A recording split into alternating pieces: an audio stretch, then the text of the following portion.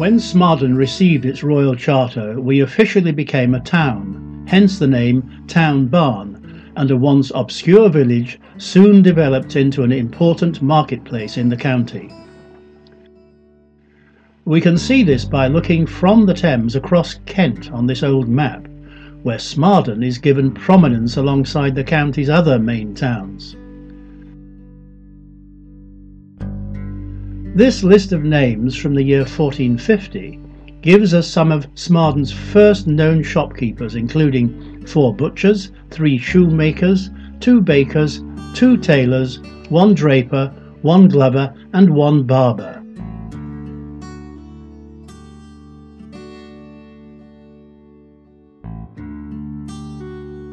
2 centuries later, a gate wittily appears on this 1669 token because Sarah Gates had married a Smarden shopkeeper called Thomas Hinckley.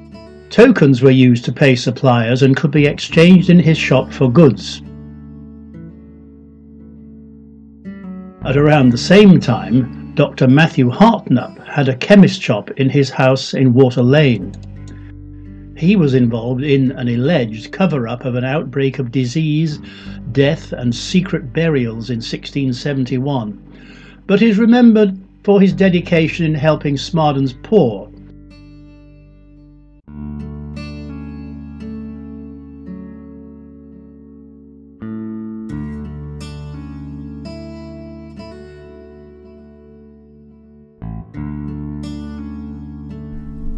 This plan of the village was made in the late 1700s and gives us the names of the shopkeepers along the street at the time.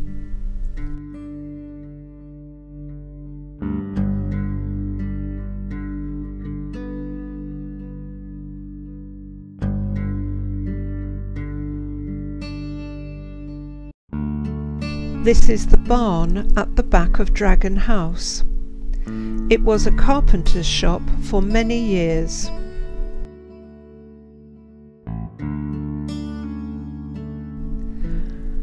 Another plan shows the street 50 years later and tells us that the old town barn had once been the village market house. The new road on this plan now goes straight on past Zion, instead of turning right at Vesperhawk Lane, as it once used to. This is the original town barn, which burnt down in 1948.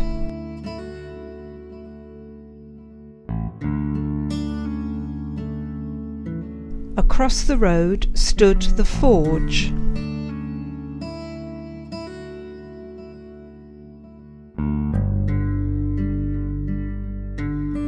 And in this Victorian directory we see the variety of shop and shopkeepers in Smarden at that time. At one point there were 19 shops in the parish, mostly in the street, but also at the Bell, near the Flyer, at Jubilee and Maltman's Hill, including at various times petrol stations, taxi services, coach builders, funeral directors and clockmakers.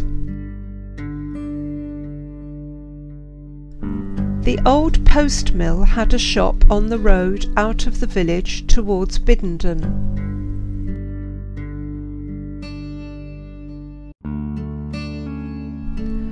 Opposite the tennis court stood Pearson's General Store. Here are his smartly dressed staff. Now let's find out how our post office came into being.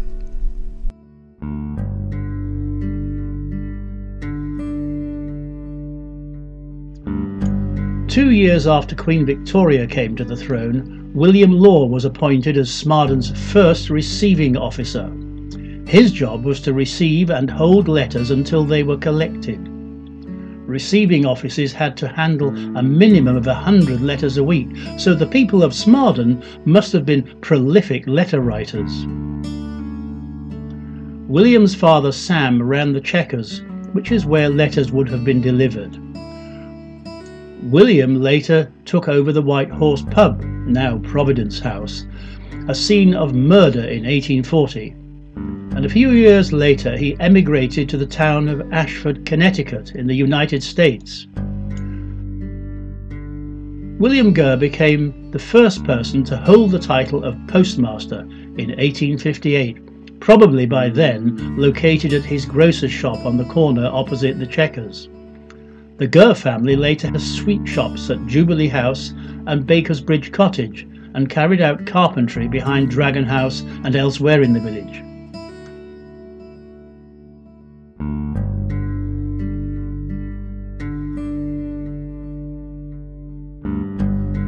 In some places letters arrived on horseback, but Smarden'S letters were brought on foot by James Barham all the way from Cranbrook. He would set off before dawn and arrived here at 9:30 a.m. He then walked back again to Cranbrook later the same day, carrying letters and parcels from Smarden, a round trip of about 18 miles. He did this journey 7 days a week in all weathers. Today, many public footpaths are actually the routes taken by the old-time postman. A few years later, this man, Charles Garland, formed a healthcare fund for post office workers, which later became Benenden Healthcare Society. In 1837, Lewis Mills, the grandfather of the circus impresario Bertram Mills, arrived in Smarden and later bought Gurr's grocer's shop and with it the post office. Thursday in Smarden was market day, the busiest day of the week, so early closing was always Wednesdays. Mill's shop, however, always stayed open, even on bank holidays. The business seemed to thrive as he employed 7 servants. He later built what is now the gallery, but was then a general store, remaining so for over 100 years.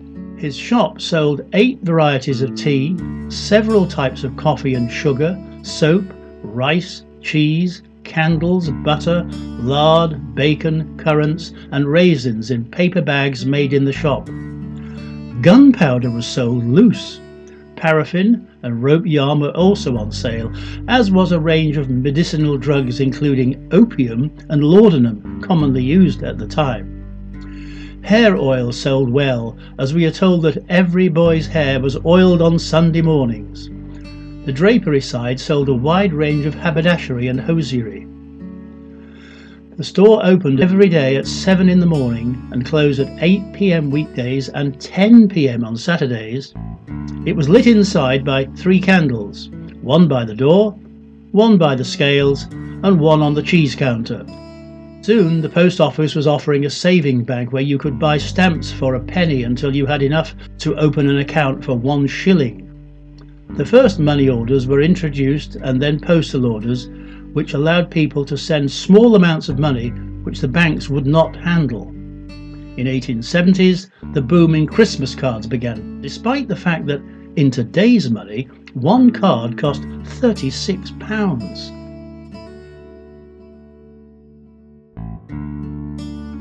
Smarden'S still had carriers who would take parcels and loads by cart to either Maidstone or Ashford 2 or 3 times a week.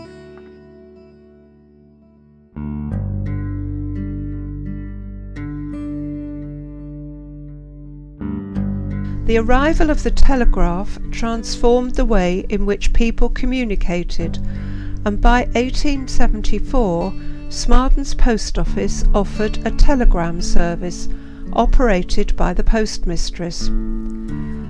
The post office telegram service lasted until 2003. Smarden'S first postbox was the one at the Bell, followed soon after by another box at Maltman's Hill. In the 1880s, the first telephones began to appear, but did not come to Smarden until the late 1920s or early 1930s. The postmaster operated the switchboard, which basically connected the wire coming from the caller's house to to another wire going to the receiver's phone. Here are the first telephone numbers for Smarden. There were so few telephones to start with that the numbers had just a single digit.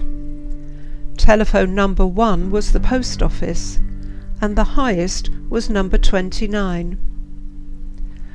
By 1938 there were more telephones in use, and the numbers contained 3 digits. By now the post office number had become 201, and the highest number in the village was 252. Basic instructions on how to use the telephone were needed. Area codes were based on the number on the dialer corresponding to a letter in the name of the town. This photograph from the 1930s shows Pop Marshall's central garage in the street.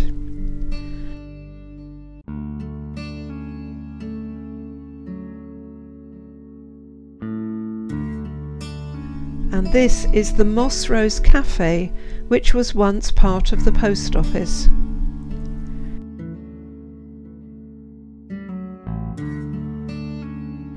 In 1955, Smarden still had a variety of shops.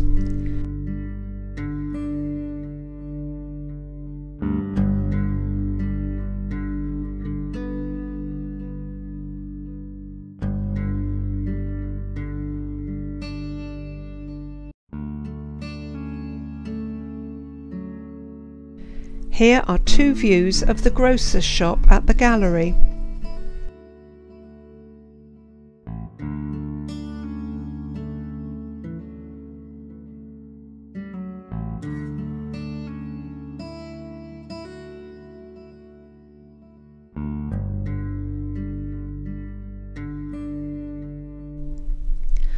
With the coming of mobile phones, the old red telephone boxes fell into disuse, but 2 still remain in the village.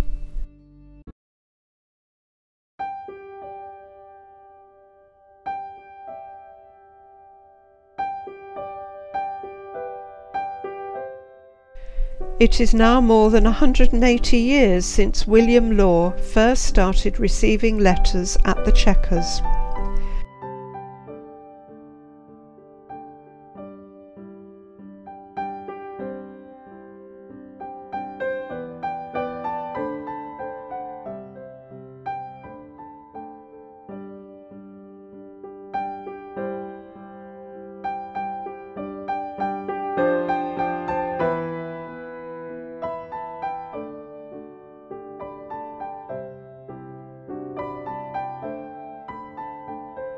The opening of our new post office, cafe and store opens a new chapter in the long and eventful story of Smarden'S shops.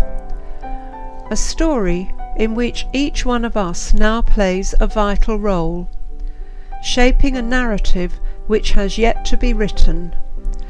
We wish the Smarden Community Store a long and successful future.